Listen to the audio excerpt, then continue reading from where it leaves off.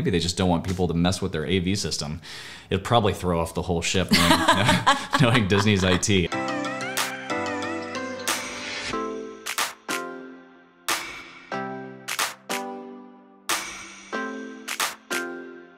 Hey everyone, Dana Leslie back for another video about Disney Cruise Line. We are in full-on cruise mode. If you couldn't tell, we really like to cruise Disney Cruise Line. And since we're headed out very soon on a cruise, we can't stop talking about it. So you say very soon, but as this post, we will actually be on the Fantasy on the inaugural sailing to Lighthouse Point. We're gonna be stopping twice to Lighthouse Point. So next week, the review for Lighthouse Point. Look out key at Lighthouse Point if you want the whole thing. We're gonna post a review of that 1 week from today. So that is Disney's brand new private island to complement Castaway Cay, which they've had around since the beginning of time, or Disney Cruise Line, or whatever. Anyway, we're very excited to go to Lighthouse Point, not once, but twice. Since the beginning of time. Feels like it. So today we're gonna talk about prohibited items on Disney Cruise Line. And some of these are gonna feel very obvious, like, you know, why would I bring that on a Disney Cruise Line? Some of them not so much, actually. Like, yeah. Some of them I have been tempted to bring on, and then I've checked the list, I'm like, whoa, hold on. Okay, so one quick caveat. This is true as of today in June in 2024. But this list can change at any time. It says so in big bold letters. So please do yourself a favor. Just search in Disney Cruise Line prohibited items and it will take you to their website where they update everything. So before you get on your ship, watch this video and then go confirm everything we just said. The consequences to bringing on a prohibited item could be really bad. Like, it could create a lifetime ban, it could get you some fines and that kind of thing. It also could just result in your item being confiscated until the end of your sailing and then it's returned to you. That's true, but at any rate, if you take on a restricted or prohibited item, it's at least going to delay you getting through security, assuming they catch it, which you are going to go through scanners, going through security at the Disney cruise port. So I would definitely suggest not bringing these items with you. All right, so the first one I feel like feels pretty obvious. So this is prohibited items, and it's gonna be firearms, weapons, ammunition. Just leave them at home. So this includes the guns that we think of, to include all kinds of guns. Firearms include rifles, handguns, pistols, revolvers, all of that stuff. All the guns. It also includes all guns. I'm talking about toy guns. I'm talking about BB guns, air rifles, Nerf pellet things, all guns. So just make sure. It is like tempting to get a toy gun and be able to think you can take it on a family vacation, not on a Disney cruise. So just make sure you leave the guns at home. It also includes sharp objects as well. This includes anything that you purchase in port as well. So for instance, we went to Alaska with our family and someone purchased a knife from one of the souvenir shops, like that was carved and really pretty, and it was confiscated whenever they got back on the ship and then just held until the end of the sailing where they could pick it up at that time. Yeah, you get a ticket for confiscated items, and so that is your receipt basically. So once you disembark the ship going home, like after you go, is it after customs or right before customs? Regardless, once you're getting off for good, there will be a table or a series of tables, I guess, depending on how many confiscated items there are. Like there was a couple of tables on that one. Yeah. And you walk up, you turn in your receipt, and they get your item and give it back to you. But I'm talking like scissors, things that you don't necessarily think. So definitely scissors that have blades longer than 4 inches, or scissors with super sharp points. Like you can't bring those. They will confiscate those. Also, think weapons outside of like your traditional like pocket knife, multi-tool, gun, explosives. Do I need to say explosives? I mean, for sure we're talking about explosives too. That is a form of weapon. But think like spear guns for scuba diving. Don't bring any scuba diving equipment. If you go on excursion where you're going to be scuba diving, I mean, you can bring like your mask, obviously, but don't bring any like dive knives or any like tanks of air. Don't bring that. So definitely like a spear gun for scuba diving is out of the question. And no fireworks. And no fireworks. No, nothing that explodes or catches on fire. Let's just put that ground rule out right now. Dan mentioned the toy guns. Now, the only exception to the weaponry rule. Weaponry. Leave your arsenal at home. Are lightsabers. They are acceptable. Plastic knives, like toy swords. Lightsabers as in the toy like you buy in the Disney park. Plastic toy pirate swords, because we all need those for pirate night. And plastic store-bought Thor hammers. Who doesn't have a Thor's hammer? We should get you one. The next category of prohibited items are marijuana and illicit drugs. They separate these out, I think, for a pretty common sense reason, in that there are a lot of states, Florida included, that has medical marijuana laws where you can get a prescription if you have a medical reason from a doctor, and you can go to a dispensary and get medical marijuana. You cannot bring that on a Disney Cruise Line ship. Obviously, you can't bring marijuana without a prescription, but you can't bring the medical marijuana either. They will not let you on. This is very, very serious. It's not just federal law here in the United States. It is also ports, because the Disney Cruise Line ships port at in other countries, so it is their laws too. And not just marijuana, but anything that contains marijuana components. So like CBD oil, CBD products, CBD anything, leave it at home. Obviously THC anything, leave that at home as well. We all like carry bags that we use for other things. And so when we get to some of these other items, like I just took a power strip out of my bag that I've taken on different vacations. We'll get to power strips in a minute. That we've taken on different vacations before, and you forget that it's in there. So just make sure that you're checking your bag, whether the drug paraphernalia applies to you or not. That's neither here nor there. Just make sure you're checking your bag for all of this stuff, and make sure you know what's in there before you even get to security. I had to throw away a wine corkscrew at the airport before because I totally forgot it was in the bag. Next, we're gonna go to the restricted section. Now, this is a lot more all-encompassing of different things, and this is where it gets a little bit dicey. These are a lot of things in this section I wouldn't necessarily immediately think of, but then when you kind of think about the reasoning, a lot of these things are fire hazard things. Like you kind of start to understand where they're coming from. I mean, the root of all of this is safety. So the first thing on this list is their alcohol policy. So, obviously, Disney Cruise Line sells alcohol on board the ship, so they're not saying that you cannot enjoy alcohol on board the ship, but they don't want you bringing your own alcohol on board. So, first off, you cannot pack any sort of alcoholic beverage in a checked bag. So if you're handing a suitcase to a porter and that suitcase is going to show up in your stateroom later, you cannot put anything that has an alcohol content in there. They do allow you to bring beer and wine if you put it inside your carry-on bag and like hand carry that through security, as long as you're meeting the requirements. Yes, so each adult that is of legal drinking age, so 21 and older here in the United States, can bring on either 2 bottles of 750 ml bottles of wine per person, or a 6-pack of beer, which would be 12 ounces. So not the nice big cans, but the smaller cans. The Not our favorite size of cans. That is per adult, per port or getting on the ship. So you can bring it on you when you embark the cruise, and then if you stop in, like, for instance, Cozumel, we stopped on our last very maritime sailing and we got some Dos Equis from Mexico, and we brought that on.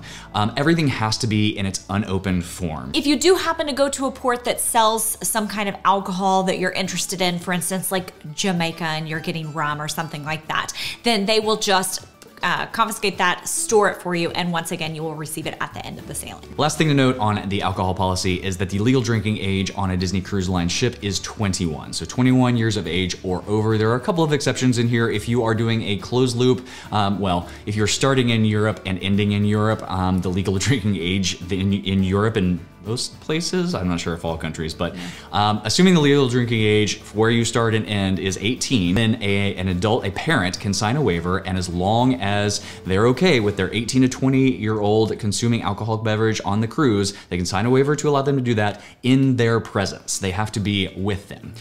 This is, there's one exception to that, and that is in Australian sailings and New Zealand sailings. So Sydney, Auckland, Brisbane, and Melbourne sailings. 18 is the legal drinking age, and parents don't even have to sign a waiver there. All right, if you are looking to plan your next magical vacation, please reach out to us over at Fantastical Vacations. We plan Disney destinations, Universal cruise lines, and all-inclusive resorts. Next up on the list for the restricted items, we're gonna talk about electrical items. So the big thing here is if it can start a fire, if it's even remotely, even close to being able to start a fire, don't bring it, leave it at home. Blenders, leave your blenders at home. Bottle warmers. Side note with bottle warmers, you can request them from guest services. So if you're needing one, they do have a limited quantity on board, but you can request those and be able to use Disney Cruise Line's bottle warmers. Coffee makers. You don't need a coffee maker. You can get coffee anytime you want from room service. Diffusers, electric blankets, irons, steamers, like this, like a travel iron, you cannot bring a travel iron on board. However, they do have laundry facilities on board, so you can use an iron in there. Emergency position indicating radio beacons. It wouldn't be on this list if somebody didn't try to bring it before. I'm not even sure why this one is on there, but there you go. Extension cords, surge protectors, power strips. Now, if you need an extension cord for certain medical devices, such as like a CPAP machine or something like that, then the ship will provide one for you. Ham radios is on the list. Anything that says heating in the name, probably gonna be restricted. So heating pads, heating elements, hot plates, anything like that. Don't bring a microwave. Don't bring Not really sure why it's on the list, but just don't bring it. So tools are also on the list, and that goes for power tools, hand tools, toolboxes, any kind of tools. Hookah pipes are on the list. Remote controlled devices. So this includes even the Star Wars droids that you can get at Hollywood Studios, or remote control cars or planes or any of that. Real important, especially for people that like to record videos and put them on YouTube like we do. You cannot bring drones on this ship. Even if you're not gonna take it out and you just wanna take it out on an excursion in a port stop or something, you cannot bring drones on this ship. So leave the drones at home. Rice cookers, toasters, toaster ovens, Christmas lights. That's one thing that surprised me. You cannot bring quote unquote celebratory lights. You cannot bring strands of Christmas lights. So if you want to decorate your room, you gotta do it with something else. Do it with tinsel, I guess. I don't know. It's not gonna be Christmas lights. And then the last thing that I really kind of surprised me was streaming devices. So you can't bring like a Fire Stick. Interesting. I'm not really sure about that one. I don't maybe because it has an extension cord that plugs into it. Maybe they just don't want people to mess with their AV system. It'd probably throw off the whole ship, knowing Disney's IT. I don't know. There are, however, some things that if you want to bring it on board, it just has to be approved by the chief electrician. Baby monitors, portable fans, humidifiers, sleep machines, white noise machines. The exceptions to the electrical list are hair dryers. These have to, again, be 230 volt and 450 watts or less because of the ship's electrical system. If you don't know what that means, don't bring it. There's a hair dryer in your room. You can bring curling irons and flat irons. You bring your flat iron. Yep, and it's they actually have like a little pad that you can put your curling iron and your flat iron on so that you don't start a fire. And you can bring electric shavers. Now this one is a tricky one, and it's one that I think shocks a lot of people, and I get comments from clients quite often questioning if they can bring these things on board. But basically it's food items, and so if it is like homemade, pre-cooked, perishable, not pre-packaged foods, then they're gonna throw them away. We have literally seen an entire box of Gideon's Bakehouse cookies in the trash can right at security as you're walking onto the ship. So sad. It's more sad because they probably stood in line for an hour and a half to get those things. Yeah, they have to be pre-packaged, non-perishable. And then once you get them on the ship, if you open them, you have to finish them on the ship. You cannot take off open stuff. Anecdotally, I've actually heard people getting them on, but just like, it's not worth it to me to pay $6-7 for a bunch, like each for a bunch of cookies to maybe have to throw a dozen of them in the trash can or not board the ship. Ice chests. You cannot bring ice chests on a Disney Cruise Line. The one exception here is you can bring a cooler that is 12 by 12 by 12 inches, that is, for specific things, medications, baby food, any sort of like dietary restrictions, that kind of stuff. So you can't bring a big beer cooler, like the big igloo, just leave it at home. I could just picture somebody rolling up on the pool deck with their A little roller. Yeah, I would. I mean, that's absolutely, like, we took that giant cooler the entire 17-day road trip and went in everywhere we went. I would love to bring a cooler, but leave it at home. Finally, household items. So first is agricultural items. Leave your plants, your flowers, all of that kind of stuff at home. That's the big thing, flowers. So like, when we went on our 2018 cruise, we were at Pike Place Market where you could get a bunch of like really fresh flowers, and we're like, oh, that'd be cool to have in our stateroom. Nope, do not bring the flowers in the stateroom. Okay, so things like balloons and kites, leave those at home. Candles, obviously, incense, but even diffusers. Like candles and incense I get because they're open flame, but diffusers, you cannot bring diffusers. Also, do not bring your inflatable mattresses or your musical instruments. Yeah. I feel like that just is for lots of reasons. I don't want to listen to you play your drums.